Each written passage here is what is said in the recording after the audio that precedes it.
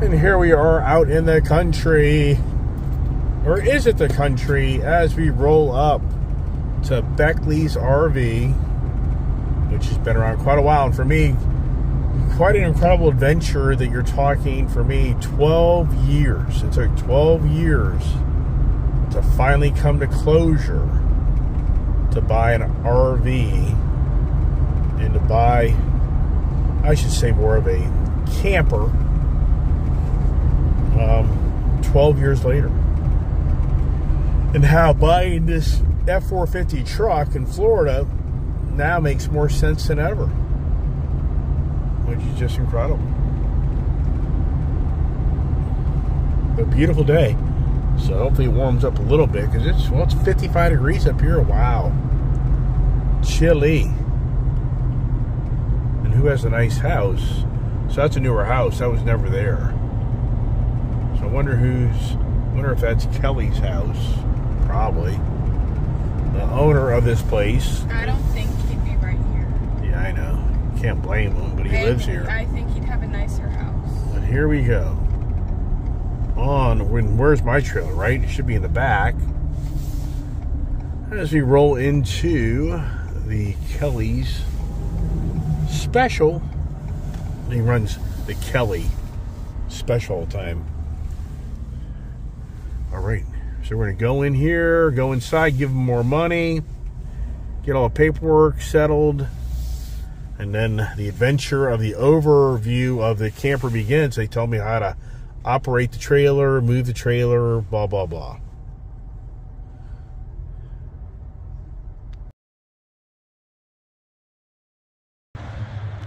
And Kiefer, is he the good luck boy? Is the Kiwi boy a good luck boy? I think he is. You little stinker. All right, let's get on in here and check out the Beckley experience, right? Okay, gave him the money. Now we're just hanging tight for us to get the final show around on the camper. The kid is bummed because Kiefer has a tick on him. You're making it sound... She's sad because poor little Kiwi boy has a tick on him. So she's kind of just chilling out.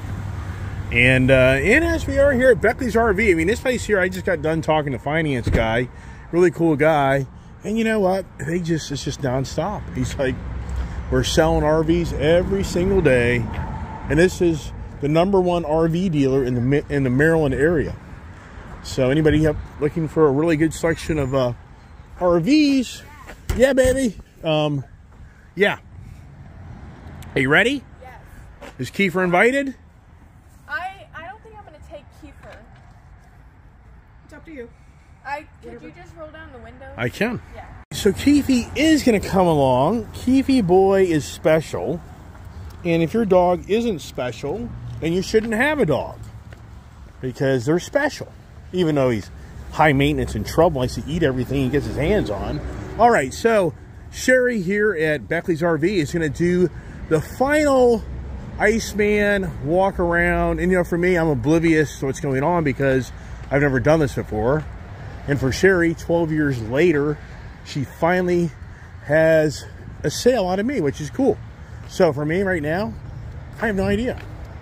Does this seem like in the other lot across the street, or it's on this lot? It's over here. Right over here. That service across the street. Okay. So. And our used lot. All right. So this is so for me, I'm looking at that like, oh, it's a solid. No, it's not that one. All right. This is, man, you must do that. How many steps do you do in a good day? I don't know. It's 7,000. What is that equivalent to? 2 miles, 3 miles? Oh, yeah, at least. Wow. So when you get home, oh wow, there it is. Oh, see, this is so cool because it's all nice and pretty. I only wish I could keep it as pretty all the time, but this thing is all energized. We're gonna get the real deal now. The real deal, because you know, it's not easy for the salesperson because you have so many units, and it's challenging to show them every little detail and aspect because it's not electrified. But now it is. Yep, all hooked up. So. And I'm the newbie, so that's so cool. It's like for me, I never knew it had LED lighting on the awning. I wouldn't know that. And we're going to the back door. I'm going to put the No, tag on. Okay, so I'm going to do the walk around here. And all right, look at that Winnebago. So see, for me, my real goal eventually is I'm going to get the diesel pusher. That's what I want. This is my real goal eventually. That's the goal. You fit the character.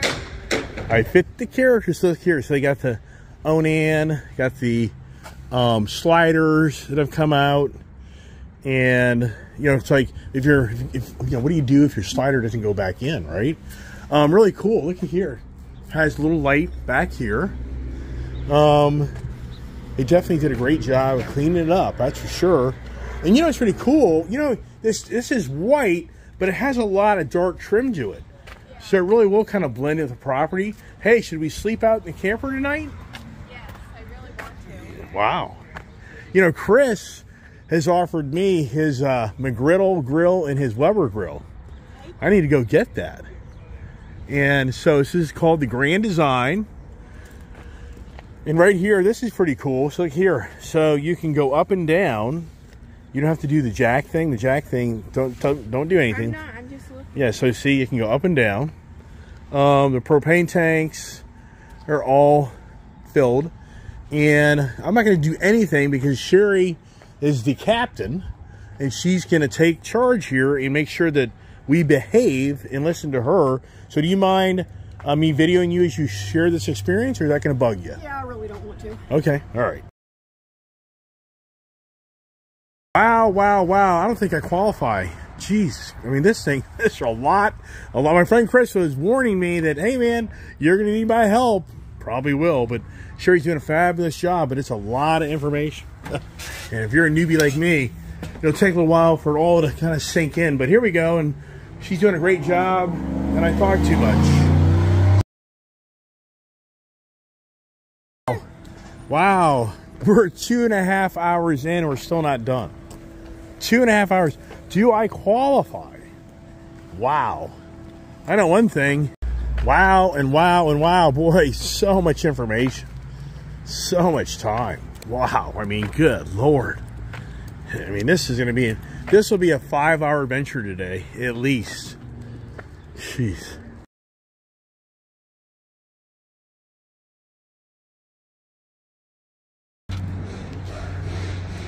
All right, as we get up into the camper and do the thing, kid's like, hey, Dad, close the door because it's cool, but it's toasty warm in here. Look who's hogging all the frickin' chairs. Where do I sit, right? Oh my gosh. I mean, it's just so much information. This is like going to an RV training school. I mean, seriously. All right, come back here. And, you know, what's interesting is, it would be pretty cool this back end would actually just raise up on its own. So, here's a whole nother project. Oh, poor baby. It's just a lot of information, man. It's a lot of work. Yeah. Woo! Hey, here's an idea. I'm going to kick back out here. Kind of chill out here. Take a time out. Here's Keefy boy.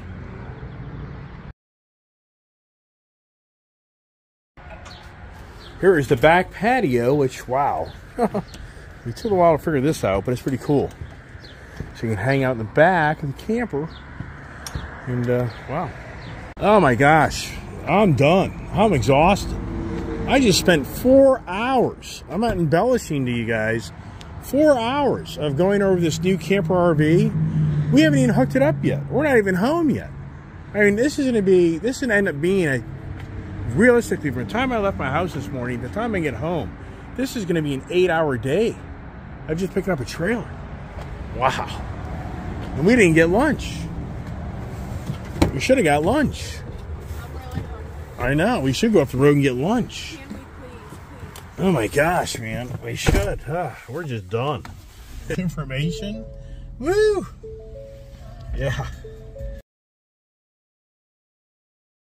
Gosh, what do you do? What do you do when you just spent 4 hours listening to an overview of your camper? You go to 7-Eleven. You go to 7-Eleven, you get a big gulp and a big bite and a big attitude. Oh my gosh. Wow.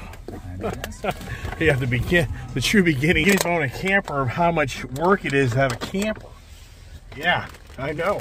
Hey, maybe out there watching my channel, like, yeah, man, you have no idea of how much work it is to own a camper. Kind of like owning a boat. Sounds like it's worse. Or is it? Wow. All right, so here we go on the first camper towing experience for the Iceman. And let's see how we do. I like that electric jack. One thing I'm going to do, I'm going to push out my mirrors. First thing I'm going to do here. And ask her how the height is. Second key. I'm going to go over. How's the height?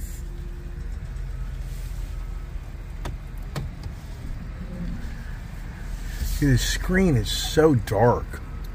I just don't get it. You know what I mean? I just can't see it. Can you see that? I'll just keep it there. You'll have to adjust it. Okay. This is crazy. But that thing will definitely go up high enough. But how much does the truck squat? I don't think a lot. Good. Yeah. I think we got it. I like that. Okay. That's So, what it let's see here.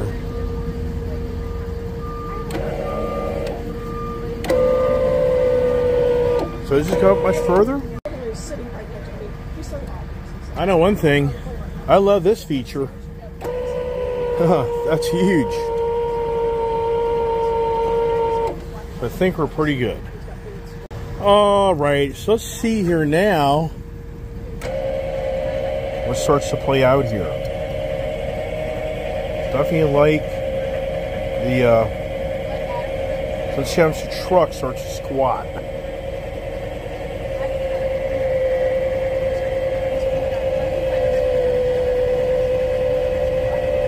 Well, one thing for sure, it's nice, but it's slow. I've never ever used one of these. I just hear they break. Oh, here we are. Here he is. I finally did it. The Momentum G-Class Grand Design Tour Hauler Camper. 31 feet. It's 36 feet. Whatever. We just spent the whole afternoon here at Beckley's RV with Sherry going over every fine detail of this trailer. I don't know if I qualify to be a camper. There's a lot to this. I mean, there's so much to the information of owning a camper. Wow. All I can say is wow. But we got the F450 hooked up, and I think we're okay. We're going to find out if we need a sway bar setup. I hope not, but it's a possibility. But anyways, here at Beckley's RV, this place just rock and rolls, and they did a great job setting it all up. She's all been inspected, gone over. Now it's time to take it home and to see how this truck handles this nice trailer, and I get it back to my property. So for all those watching my channel, more antics and adventures to come. Stay tuned. All right, we're leaving. You know, this squatted this dually a little bit. I borderline need my hitch to be up just a little higher because this thing's just a little. But you know, if I put my bikes in the back, that'll all change. All right, we gotta go. This has been a long day. All right, the big F450 is pulling the big old camper right now. We've got about 10,000 pounds behind us, and so far, she feels good. Truck and trailer feel good, but we're still not at real high speeds. And for me, I don't think I'll ever really know the personality of this trailer until I have my motorcycles and the rear, the tail. And then, you know, what happens with that, this thing doesn't level out. You get that back end that starts walking all over the place. But right now, so far, she's pretty damn solid. But I know I got a lot of material behind me because I can just kind of feel the wind resistance on this thing. But one thing was sure, thank goodness for the Ford F450, because this is definitely the right vehicle for this trailer. But what an afternoon. I mean, first of all, the sales lady there, Sherry, she did not want me videoing the whole overview, which it wouldn't have been worth it, because it was basically close to, it was over 3 hours. over 3 hours of walking around that trailer. Yeah, 3 hours. So it would never have been worth the video time. And her concern was she wanted me to be really focused on all the things that she's talking about. I agree. So, you know, plus I'd just be beyond burned out of just, you know, the camera wouldn't even be able to handle all this stuff. So anyways, right now, truck and trailer seem well. The size of this trailer takes away your blind spot detection. So that's interesting how this got all set up in the truck. But overall, pretty cool. And the good news is the trailer's bigger than my car hauler, but not radical. You know, it's about another 5 feet longer, I would have to say. So it's not too bad. I can see down the line of the trailer. And the good news is I'm at 70 miles an hour right now, and that trailer really is not doing anything funny, which that's really cool. It's very solid right now. Put your phone down. Yep. So far, very good. Let me focus on my driving. So daughter's like, hey, Dad, if we didn't have, how would this all play out? Well, I tell you one thing, I would only hope I still had my F-250 Tremor truck, because had I sold that like I did for that other F-250, there's no way.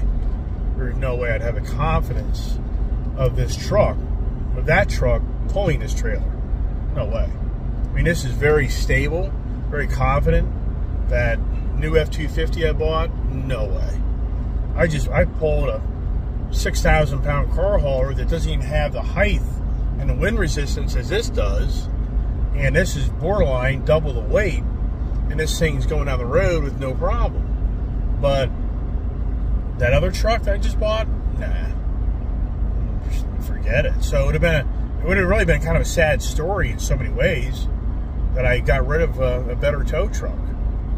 But the F-450 is the answer. So that's what I say. Getting rid of the power boost for this is the answer. Now, you know, could you push the power boost to its limits and tow with this? You can. You could. But you're going to know it. You're going to need a sway bar kit. So now it's getting home and getting a truck situated. And you get a long day. Long day. You know, you go out and buy stuff. I mean, it's not easy. But these campers, there's so many, in so many ways, they're like owning a boat, because if you don't stay on top of them, they're just going to deteriorate and fall apart. I mean, there's over and over again the conversation of checking all your seals, operating things, running things. You're supposed to run the generator like 2 hours every month. You're supposed to run the generator 24 hours a year for it to be looked at as a serviceable. I have no idea. I haven't talked about that. You know, this is all new information for me. But one thing that's not comforting, though, is 3 months to get the camper serviced. So if anything breaks in this camper, it's 3 month waiting list to get to the vehicle. Did you just hear that? Yeah, that wasn't talked about in the sales presentation. You know, that was not talked out. It was not talked about. I'm all right, baby. He's all right. We're okay. So yeah, so somebody's gonna go buy a camper and the brakes, you're probably out for the season. I mean, so if you got a camper and let's just say it breaks in June and you really want to use it for summer months, I'd have to say you're, yeah, SOL would be the word I'd use. So yeah, as we head, Kiefer, he really has been a good dog. And yeah, are we excited? We're tired. I'm worn out. We're worn out from listening of, you know, over 4 hours of talk about a camper trailer. I can only imagine. Watch out! We got it. The kid's freaking out. I mean, but here we are in front of locked down traffic. Look at this. It just doesn't end. So now we're back to reality. The kid's saying, hey, Dad, gosh, it's never going to end on the information on the freaking camper, right? Yeah. It was just one thing after another. It really Oh, my gosh. You know what's what I'm impressed about right now is this trailer isn't as burdensome as I thought it'd be. Now, that could possibly change. I really won't have that final answer until I have the Harleys in the back of the camper.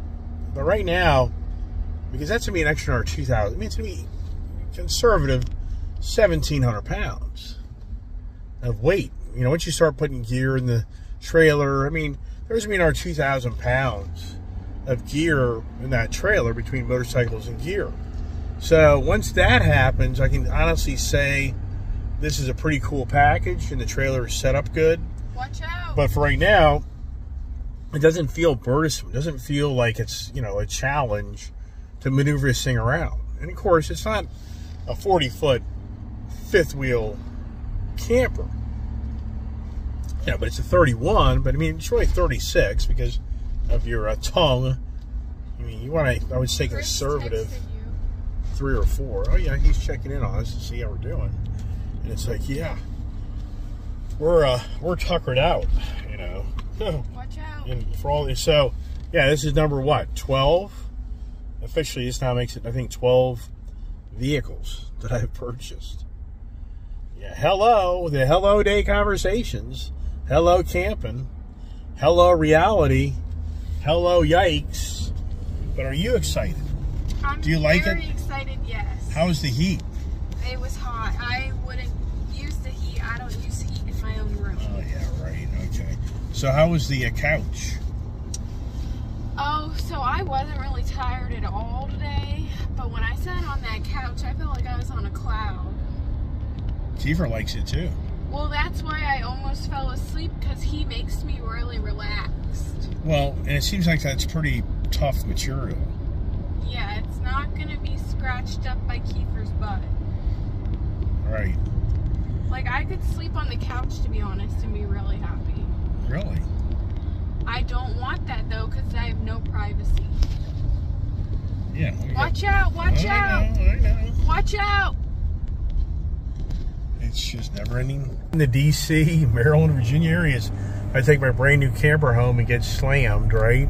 Well, that's what I'm worried about. Watch out! That's the truth. Ah, jeez, it just doesn't end in the DC area. Yeah, everybody's gone broke. Nobody's got a job. Everybody just drives on everybody just gets in their car at 5 o'clock because they have nothing to do for the whole day. I mean, you know, yeah. What video is posted today that everybody's gone broke? I know, I talk about that too much, don't I? Just focus on you, Mr. Iceman, and the camping adventure. So do we sleep out in the camper tonight? Yes. Really? I want to. Really bad, yeah. Oh my gosh. I'm not even kidding you. All right. And I want to wake up to the smell of bacon. What? Okay. I don't think we have any bacon. Well, we can make those bacon turkey or those bacon Kirkland egg sandwiches. No, I would wake up to the smell of bologna. Yeah, well, now we're bringing this thing. Oh, we got the whole net, the netting for the birds. Yeah, that ain't getting done today. Wish it could, because they're going to crap all over this damn trailer. Yeah, that'll be the next project. Yeah, the bird projects. When I bought that bird netting and get motivated to put that up, that would change things. Maybe. A little bit of traffic broke up here, but don't be too confident on that. Yeah, see here. But so far, the truck and trailer really are handling really well. So I'm very, that's good. I like it. So, how many times have you seen this film as we come back to Virginia on a narrow bridge and a big ass trailer, and don't take out the rear side of the trailer, right? Yeah. It's a really nice day, really, but it's not real cold, but it's just kind of the chilly air as we come down the home stretch. The Hello to Camping. And the trailer really, truck and trailer really nice. I'm very impressed. This is the most confident trailer I've had yet, but until the bikes are in the back of it, I can't say for sure, but right now, this trailer is so confident. I mean, the truck and trailer truly, I mean, there's no sway going on, no dancing going on. I mean, it's really rather impressive that this truck and trailer are handling the way they do. And I'm just really, I'm not fighting anything. You know, that's the thing. It gets me these trucks and trailers like that F-250. When I towed that car hauler to sell it the other day, it's just nerve-wracking. It just wears you out because you're constantly feeling that trailer walk around on you, and you're worried you're going to crash. It's really bad. But this truck here, it's really nice. And I want to get some gas for that. Which side is the gas thing on? The left. And is this place got, yeah, they got 3 people in there. So that ain't going to work today. Yeah, the fuel truck guy's there. What's the odds of that? Traffic. For those who watch my channel all the time, this is traffic all the way up to Maryland. So these are people that have been stuck in traffic from like 12 miles from here. And so literally, if you've traveled this road, this is like that guy there, he's probably at 45 minutes right now to an hour of sitting in traffic to go 12 miles. Yeah. It's beyond believable. And they won't do anything. They won't widen the road. Maryland won't widen the road. It's just incredible. So what's the odds of a guy who has a truck that's stuck in the park in the gas station? It says no mask allowed. Yeah, because they get robbed. They got robbed. So here I am. I need to get fuel for this RV. And I got a guy here whose truck won't start. Oh, with a glimmer of hope, this guy's truck started. Thank God, because for us, this would be a major drag for me to have to, is he moving? It'd be a major drag to have to try to back this thing out of here. It'd be very challenging. All right, so I don't even know where that fuel thing is. I think it's like right up there. All right. So this is pretty cool. This thing keeps on overfilling. Oh, there it is. So I'm full. Cool.